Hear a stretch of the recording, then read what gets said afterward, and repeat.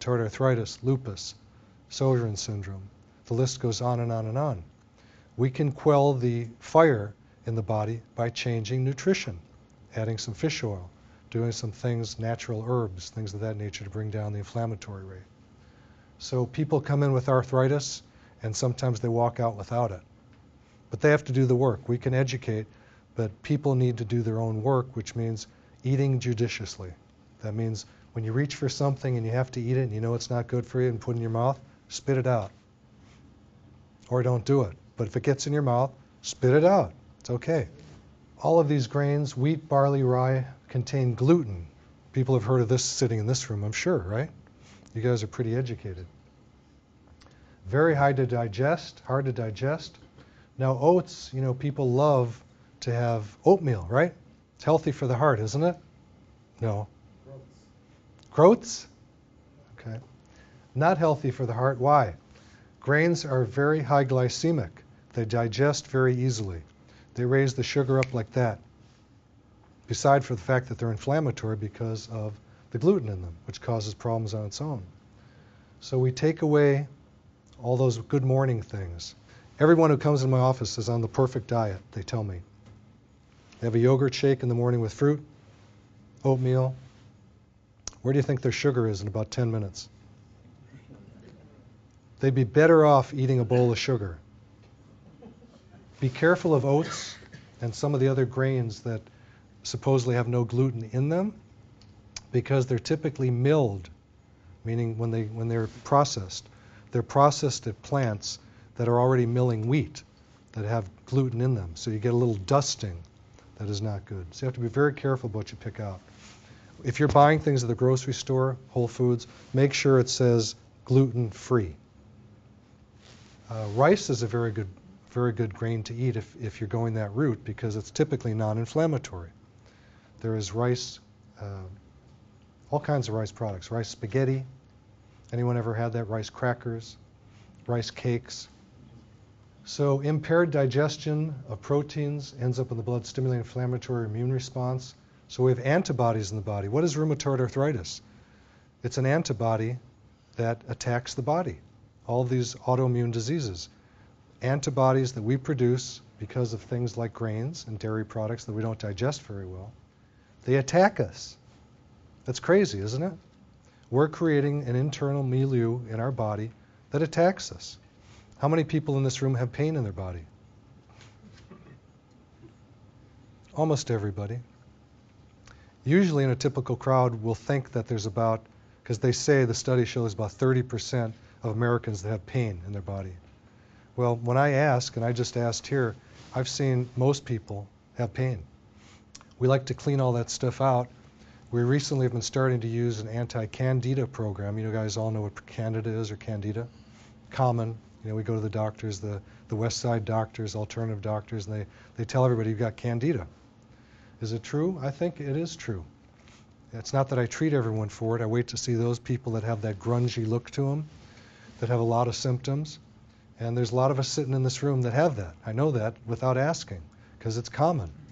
And when we can clean up the gut, we tend to clean up the whole system, everything up to the joints. Antioxidants, very, very important. We do a test in the office as a blood test. We take a couple of vials of blood. It's called SpectraCell, and it checks for antioxidant level. It checks for, are you deficient in vitamins, minerals, and amino acids? Those 4 things. There's no one that I've ever tested that had a high enough antioxidant level, except me. Now, why is that? I take good care of myself, and I take antioxidants. I always have. I exercise as much as I can.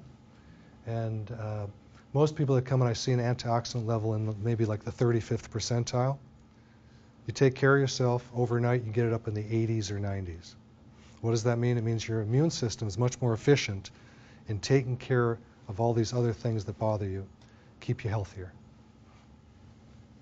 We want to stay away from high fried food, oxidized fats. Fish oil is oxidized. Watch out, I know everyone likes to eat fish oil. Make sure it's a great brand that you use, and make sure it's fairly fresh, because oils get rancid. You don't want putting rancid things in your body. It's going to do the reverse of what you want it to. We get a lot of oxidation from high iron, from red meat. And for men, we have that more than women, or non-menstruating women also have the same problem with the iron buildup. Menstruating women are usually losing enough blood each month, so their iron levels are fairly low. But you have to check the blood and make sure where a person is at with that. So we call low antioxidant protection of the body oxidative stress. A lot of it's due to toxic chemicals entering the body from the air, pollution, water, food additives, colorants, pesticides, preservatives, dental amalgams. Anyone in this room had their silver pulled out, their mercury pulled out? Okay. Not a whole lot, but 6 or 7. I've had it done. Smoking, grilled foods, which, those are pretty good, hard to stay away from, but they do cause problems. They are carcinogens in the gut also. Even lotions. We found a lot of toxins in lotions we put on our skin, and guess what happens? Anyone use bioidentical hormones, skin creams for that? Well, it gets absorbed transdermally. When you're doing any kind of a lotion, what's in it gets transdermally absorbed into the body fairly quickly.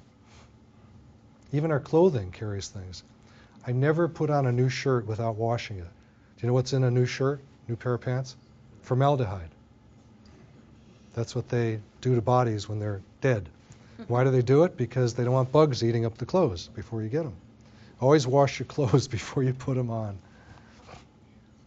So big toxins: mercury, lead, cadmium, arsenic, car exhaust, industrial chemicals, cosmetics, hair products. Microwaving, don't ever do it if you've got plastic in there. Now there's been studies I've seen where people actually take water and they will microwave it versus water they don't. They put it on plants, guess which plants die right away. The microwave water. Microwaving does a lot of things we don't know about. But if you have plastic and you put it in your microwave, it actually bleeds into the food, and you end up with dioxins, which are terrible for the body. They hit the estrogen receptors. They make little girls get their periods very young. They make little girls get BO, body odor. We see it in 5-year-olds now. We see the periods, girls getting their periods when they're 10 or 11 now. Used to be 12, 13, 14. So it's getting lower. Low cortisol. Cortisol is a very, very important hormone.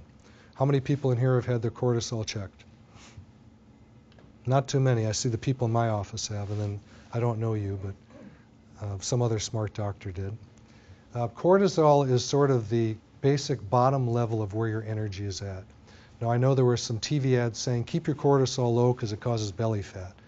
Yeah, if it's excessive, but in LA, most of us don't have very much cortisol. Why is that? The adrenal glands that produce it are in fatigue. They've burned out. We've already gone through our stressful times. Everything's expensive in LA. It's a fast-moving pace. We burn out young in LA. So typically I'll find people who come in and their main complaint is fatigue, even though they have other things. They have pain. But the main thing that really bothers them is fatigue. Leads to depression, leads to pain. We check the adrenal glands. We find that most people are flatlined already. We occasionally get people on the very high end, stressful careers. Where are they going to be in about a month or 2 or in a year? Boom. Adrenal glands will just give out.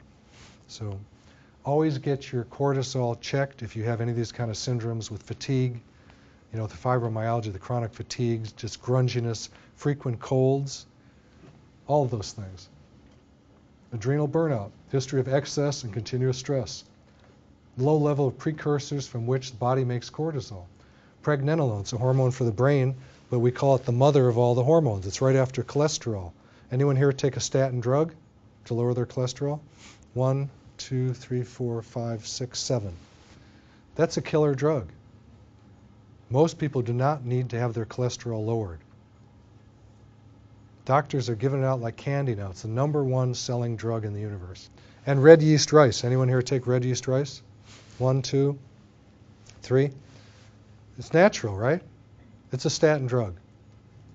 There's better ways to lower your cholesterol if, in fact, it's really high. I don't find that people really have high cholesterol.